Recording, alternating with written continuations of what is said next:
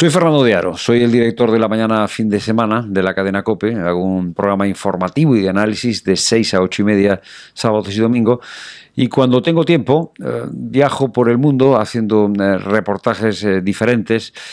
Uno de esos reportajes se ha plasmado en un libro que acabo de publicar que se llama En tierras de Boko Haram. Es un reportaje sobre la situación que está viviendo Nigeria, acosada por el terrorismo yihadista de este grupo terrorista que no hubiera nacido, que no se hubiera desarrollado si en Nigeria hubiera un buen gobierno, hubiera menos corrupción y los pobres estuvieran mejor atendidos. Este es un grupo que ha nacido no hace muchos años en el norte de Nigeria y lo que quiere y pretende es una limpieza étnica. Quiere crear una zona en la que solo haya musulmanes y en la que solo haya musulmanes que sigan una interpretación, digámoslo claramente, demencial del Islam. Es gente que tiene poca formación en teología musulmana o en Islam y que surgió porque fue instrumentalizada por los políticos musulmanes de la parte noreste de Nigeria. Esos políticos musulmanes utilizaron a unos grupos que ya existían y cuando terminaron de usarlos, los dejaron sin atender. Ahí surgió la idea utópica de crear una región en la zona norte de Nigeria, ya digo que aceptase una interpretación de un islamismo wahabita, radical. En realidad, Boko Haram es una manifestación más de la perplejidad que provoca la globalización. La globalización hace perder a mucha gente su identidad, crea situaciones de pobreza y se reivindica una aplicación de la Sharia imposible que se convierte en una forma de terrorismo. Luego, Boko Haram, que era un grupito muy reducido, ha conseguido apoyos de Al-Qaeda del Magreb, apoyos internacionales. Bueno, al final lleva ya algunos años creando un estado de terror en esa parte de África, ha provocado decenas de miles. Es difícil establecer el censo de los asesinados por Boko Haram y ha creado 1,5 millones de desplazados internos. Ataca especialmente a los cristianos. Nigeria es un país que tiene la mitad son cristianos, la mitad son musulmanes y ellos están especialmente interesados en atacar a cristianos para que esos cristianos del norte de Nigeria abandonen la zona. La convivencia con el Islam hasta hace muy poco era una convivencia tranquila, pacífica. El Islam africano es un Islam más espiritual, menos rigorista, menos legalista.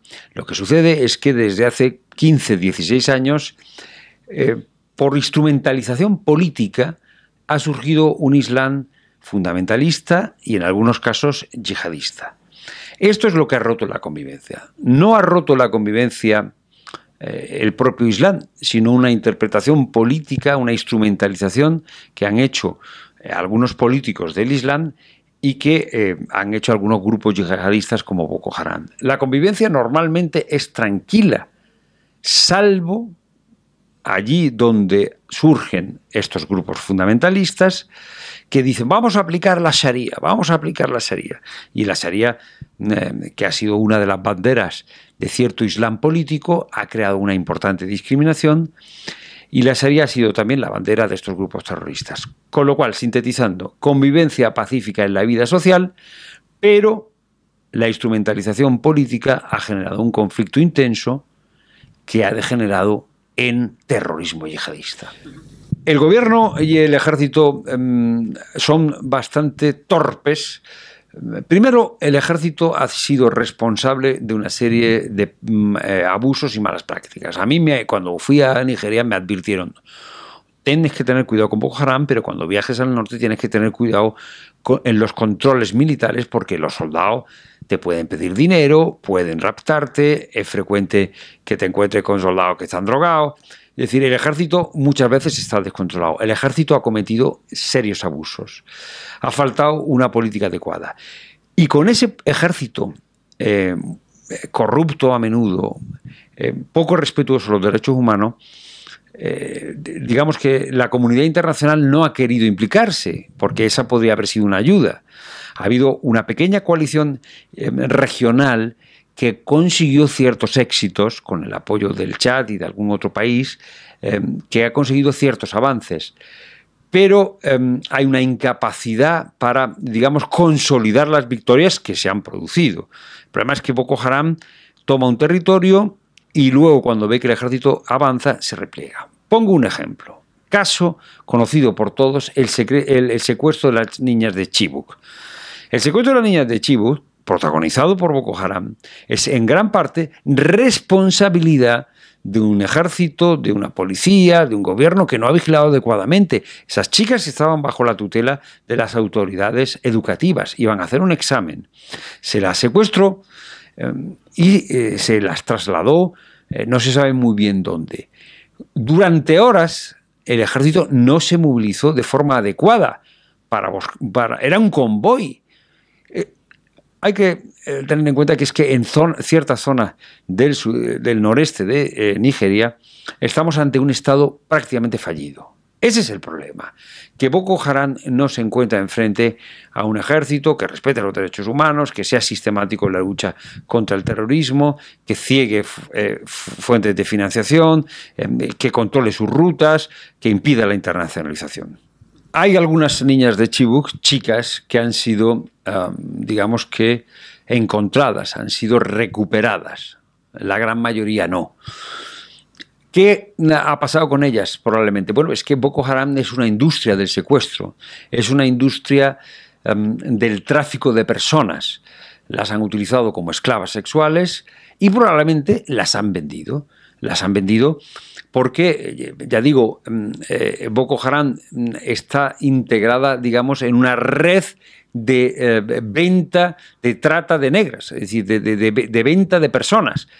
Estas chicas habrán entrado, digamos que en los círculos en los que se comercia con personas.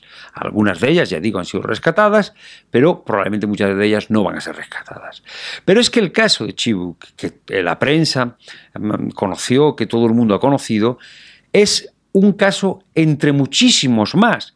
Es decir, Boko Haram hace siempre lo que hizo en Chibok: entra en un pueblo, secuestra a chicos y a chicas.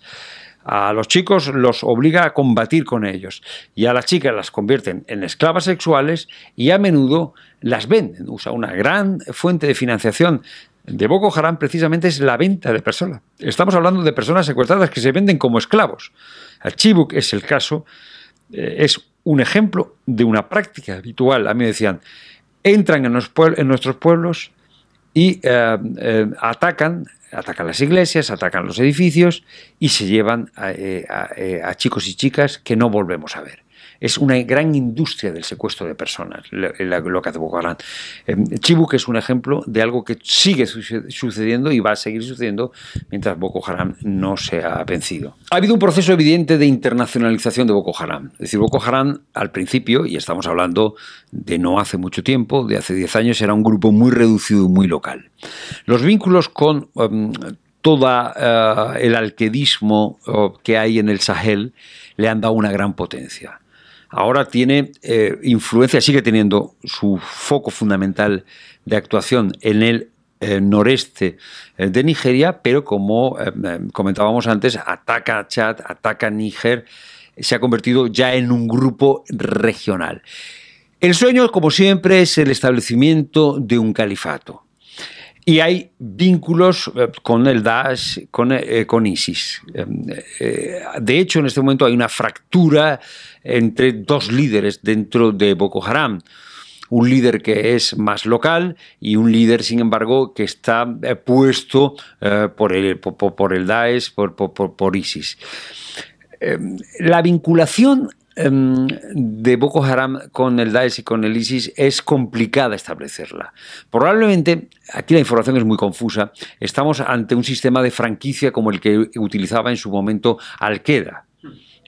No es que ellos respondan a un programa de actuación que desde Raqqa, que es la ciudad siria donde en este momento el Daesh tiene su cuartel general, le manden órdenes que ejecutar. Es difícil, aunque ya digo que es complicado llegar a algo nítido, pero es complicado pensar en eso. Más bien estaríamos ante un modelo de relación en forma de red.